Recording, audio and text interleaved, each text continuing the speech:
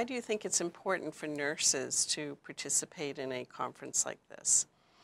So I think nurses play an extremely vital role in that care model where patients get a diagnosis, they feel like there's darkness all around them, they don't know where to turn, they're looking for information, education, and often a doctor can only provide so much time and information to a patient. So I think nurses really are on the front lines of Parkinson's and helping patients to really navigate their way, find answers, and to feel more illuminated and be able to make better decisions.